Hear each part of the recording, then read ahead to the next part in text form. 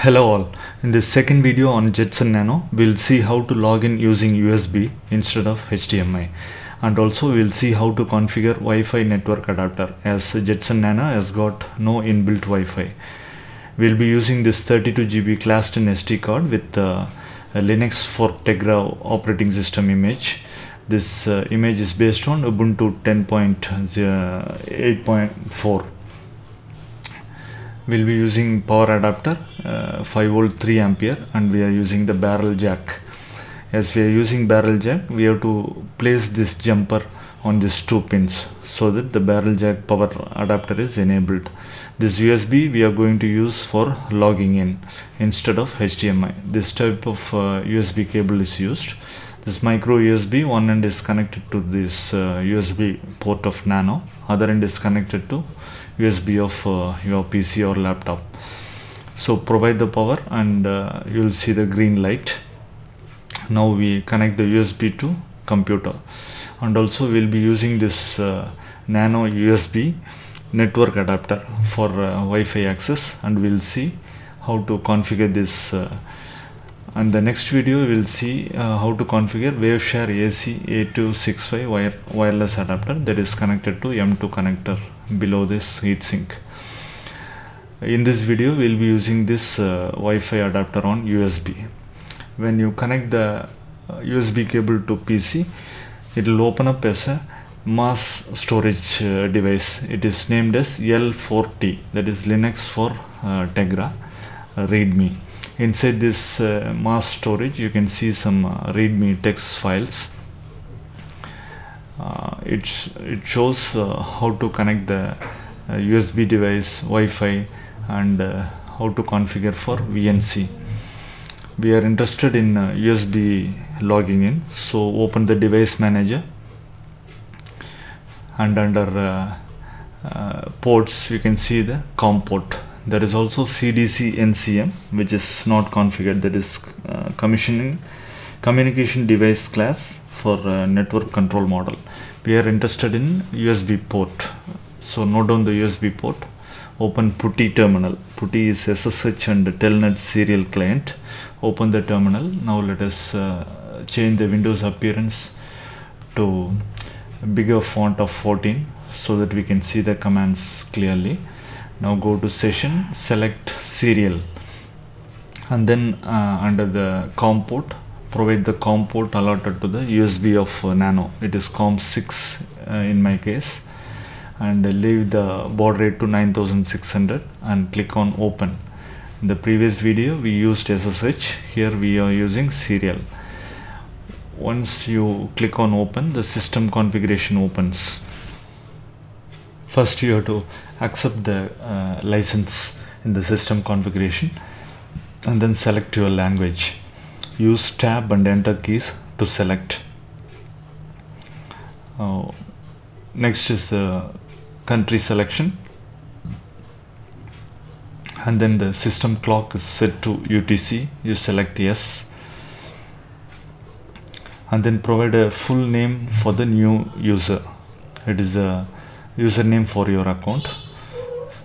Provide a name and then provide a password. You have to re-enter the password for verification. If the password is weak, it will ask for the confirmation. You select yes. Use tab key and then enter. And next is the app partition. Accept the default, and next it opens the primary network interface. First is dummy 0 if you want to configure later. Next is CTK0 for wired. The last one is WLAN 0 where we have connected network adapter. Now let us try this WLAN 0. Click on OK. It will show the wireless network surrounding to you. Mine is ALS Electro. I want to connect it to ALS Electro, and then it will show the type of password WPA2. Provide the password for your SSID, and it will attempt to connect with your access point. Mostly it will fail. Try 1 or 2 times. If it fails, then we have to go for the command line interface that we'll see in this finally in this video. Now again go back and then select dummy 0. That is, if you want to configure later, you select the dummy 0. It will show, it will try for DHCP, and it will show it is auto configuration has failed. So click on OK, and then finally select do not configure the network at this time. Suppose you select configure network manually, then it will ask for the IP address. As we do not know the IP address, we'll go back and select the do not configure for now, and then click OK. Now you have to provide a host name. You can leave it to Ubuntu or provide a new name, and then click on OK. And the NVP model, you select it as max N, that is the clock and power to maximum. Now the system is being installed and configured. It is creating the user, and finally you will get the login, but it will reboot automatically, so the connection will be lost. Now it has given a reboot automatically. Now you have to log in again using PuTTY. Select serial and the COM port again as COM6, and then click on open. Now in the login, you have to provide the login name. We have provided name as ALS Electro, and then provide the password. Now you get the prompt. You can try some Linux commands, ls, cd, desktop and others. If you give the command ifconfig space wlan 0, it will show the that WLAN is not yet configured. Now let us use nmcli, which is Linux command line tool to configure wireless networks and control network manager. nmcli means network manager command line. nmcli space D shows the devices.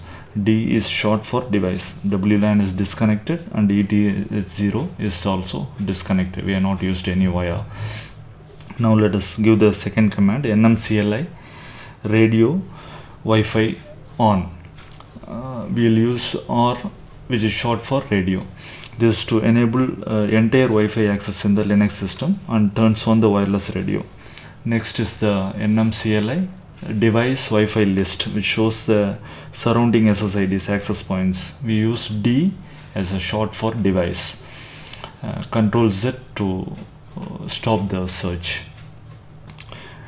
Now let us use the command to connect with the SSID.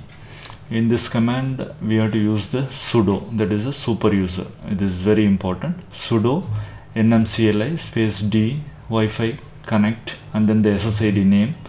In my case, it is ALS Electro, and then the password.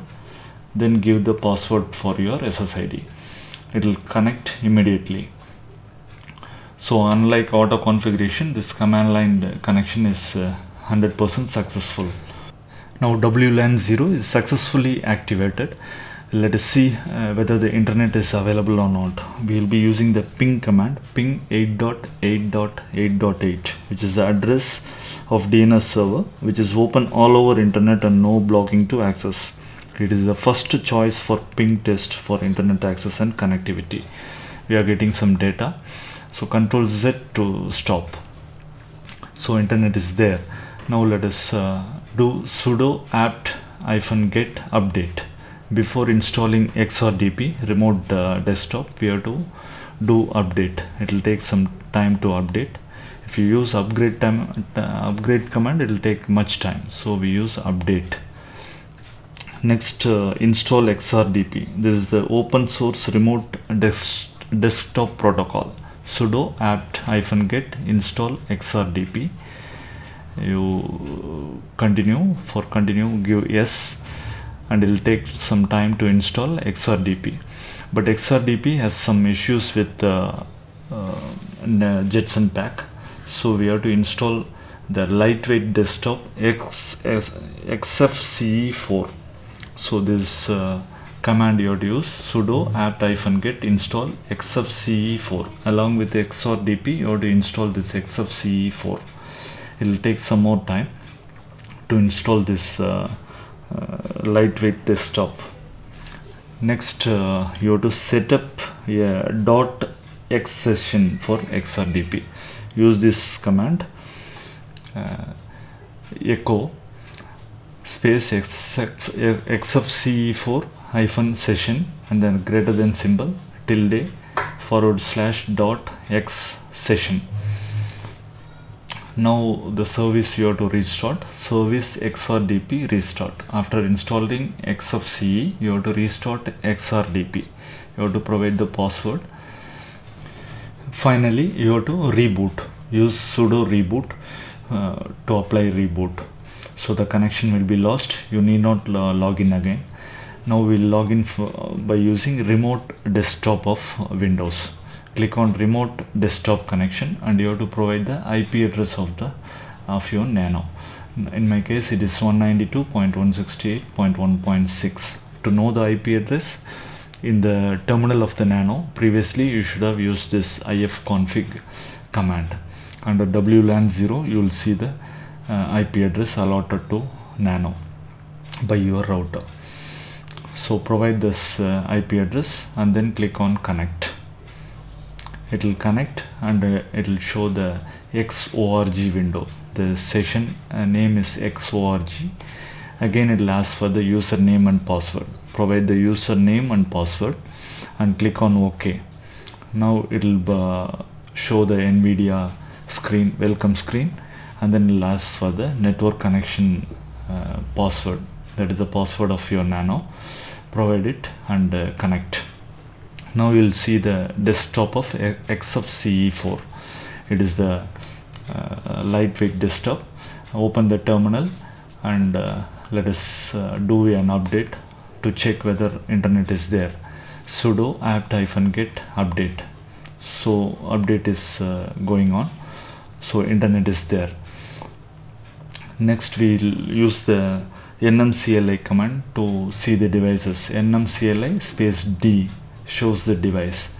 Now it shows wlan 0 is connected to ALS Electro Wi-Fi, and at the right hand side top corner you will see a Wi-Fi symbol. Never click on that, then this desktop will hang. The solution will be provided in future videos. Thank you for watching.